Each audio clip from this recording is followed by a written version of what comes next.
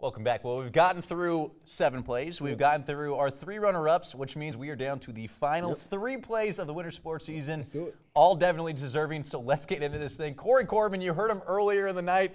Well, you're going to hear from him one more time. Another half-court set against Seaford, beats his man, and then catches some serious body right down his throwdown, posterizing one of the top players in the entire conference right there.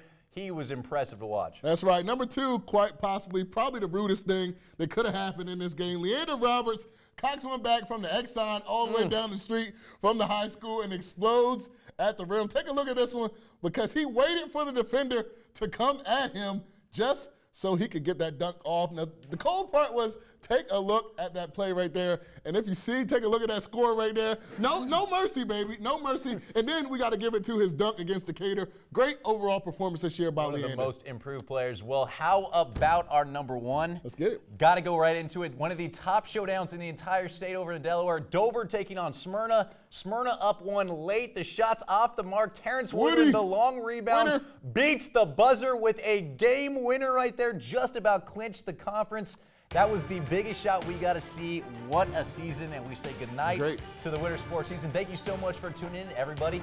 Have a great Saturday night.